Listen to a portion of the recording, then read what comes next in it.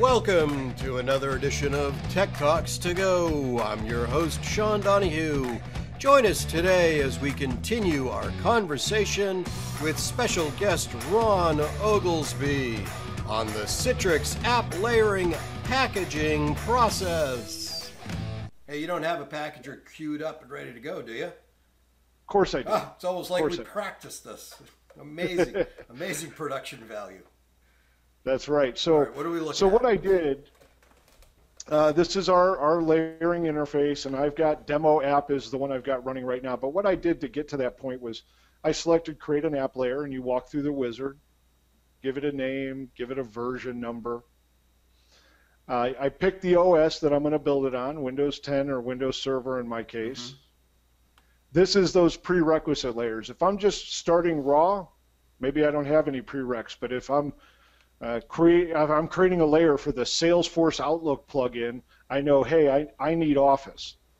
So I can select, this is that prerequisite that I was talking about. I can select Office as a prerequisite. All right, so I just start from the golden image. I don't actually have to apply Office to the golden image. No, you don't. Yeah, slot it in through a layer, through a package. Exactly. If I've already packaged Office, I don't have to repackage it as part of this deployment. And I don't have to say, oh, let me log into my gold image, let me put Office on it, now I can do some packaging. I can just pick Office or Project or Open Office or whatever the dependency is. Mm-hmm. I only use these when there's an actual dependency, but yeah, I don't have to repackage it, I select it. Yeah, awesome. So you select the target you're going to build it on, so much time, right? vSphere, Azure, yeah. Xen Server. It tells you the name of the packaging disk. Hey, it names it after the app. Mm-hmm. You can give it a pretty icon or an ugly, leave the ugly green icon there. Okay. And say create a layer. And what it actually does is go out, and in this case it would grab Windows 10, it would grab Office, I would put those into the packaging disk, it would copy it out to my Xen server environment and boot the machine up. And in my case, I already did this once for my demo. It boots the machine up. This is my installation machine on Hyper-V. Mm-hmm. I log in, and at this point I do whatever I was going to do. If it's, hey, I got to go out to Internet Explorer, I have to download a certain application. Of course, I don't have my Internet Explorer security set. Yep. Or I go out to a file share, whatever. I just run my install, I do my reboots, whatever. And when I'm all done, this little icon on the desktop, right-click, run as admin. And look at what it did, because I've been messing with this VM. Yep. A post-installation reboot is pending. Okay. Please check reboot the packaging machine. Oh, okay, it tells me, yep. Hey, it's got outstanding files or it's got tasks going on. No big deal. Go ahead and do your restarts. Do whatever restarts it requires. Do all that. It'll actually do the reboot, and you come back in and rerun that. And that's it. Is it monitoring the whole time, or is the packager pausing and then coming back when it reboots?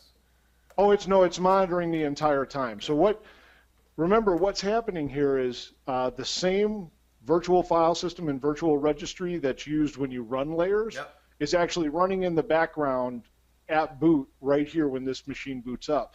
All that shutdown icon does, that shutdown link when I run it, is run a series of integrity checks for layering to make sure that layer, hey, there's no outstanding file copies, there's no outstanding NGen operations from .NET applications, to make sure that the finalized layer is pure, it's clean, it's got all the files it was supposed to have, there's no tricky Windows stuff going on in the background and something didn't get copied. That's all it does. So when that machine reboots, like this one did, a nice quick reboot, you log back in, and you now are ready to go in and go, okay, now I can shut down that machine. Okay, and now it does the proper clean shutdown. And at first it does the analysis, make sure that there's no outstanding file copies or any unfinished business, which it didn't find, shuts it down. I can actually come back into my interface now and finalize right on the right side. I can hit finalize, and that's it. This will become a layer. Now notice this, and we had talked about this a little bit, the script path. You had actually asked me about this before. The scripting. Yeah. This is I want to be able to execute a script when this is assigned to a user or a machine for the first time. What kind of things would you put through a script? Are we talking drive mappings or? Yeah, I don't know that you could probably do a drive mapping, but this is a run once type of script, and drive mapping is also often a run every time.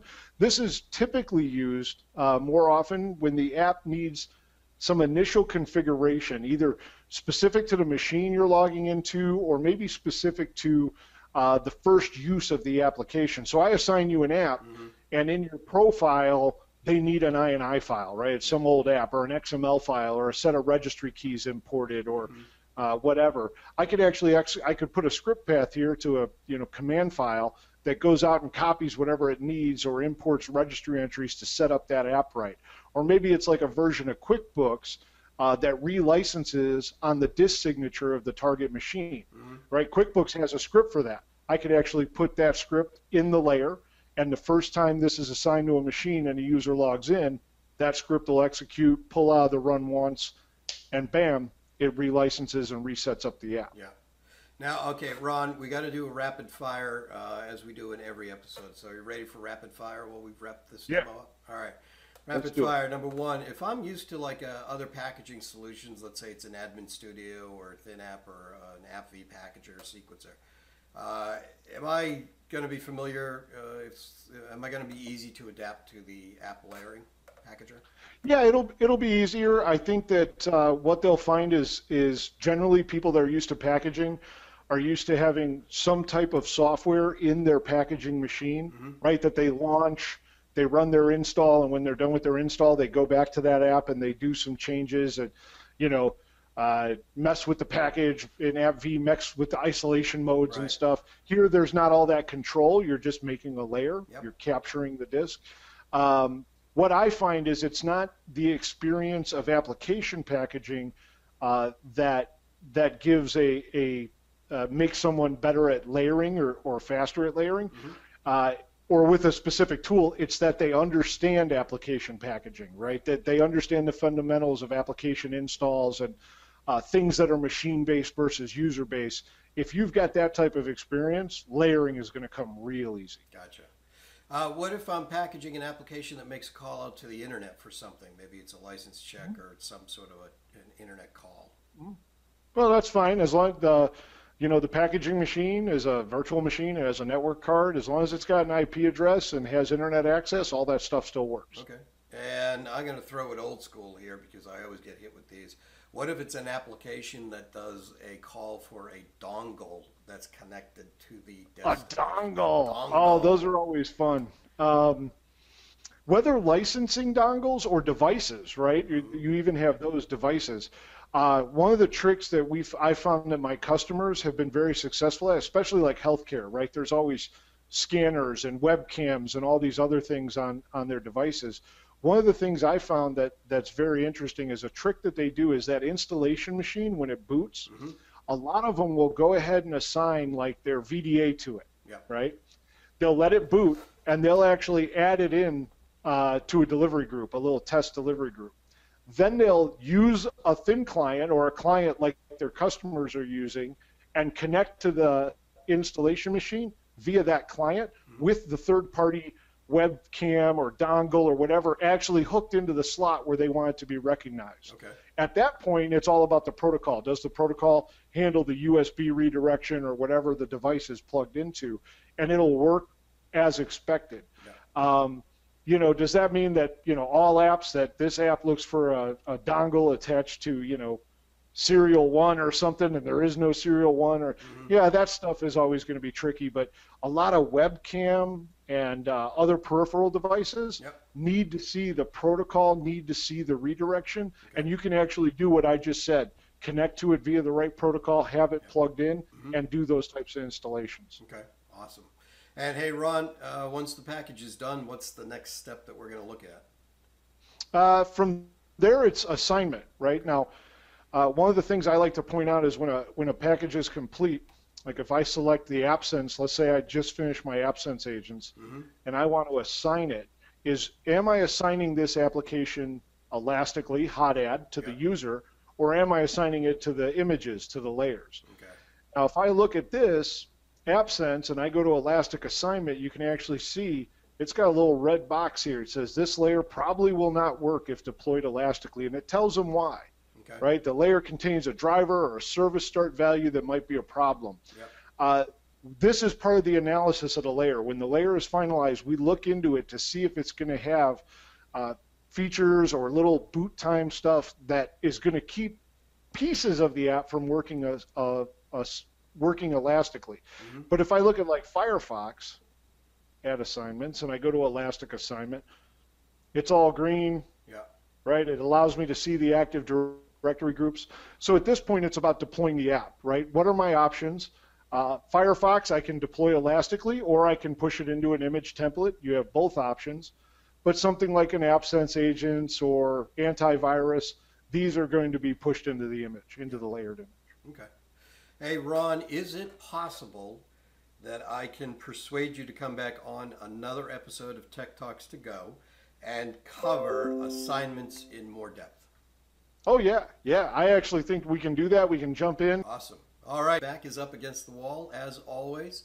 On behalf of Tech Talks to Go, I'm Sean Donahue, and I want to thank my special guest, Ron Ogelsby, for joining me again today. Thanks, Ron. And thanks everybody, a lot, Sean. Have a great day. Cheers, everybody. Bye-bye. Thank you for joining us on today's Tech Talks to Go, and thanks to my special guest, Ron Ogelsby from the UniDesk Layering or Citrix AppLayering Technologies. Don't forget to subscribe to this channel, get the first updates on new episodes of Tech Talks to Go, always read the blogs. There is a great masterclass available on YouTube covering this subject in depth. And of course, follow us on Twitter at #CitrixTech. And look for those emails about future episodes on Tech Talks to Go. Thanks, everybody. Have a great day. Cheers.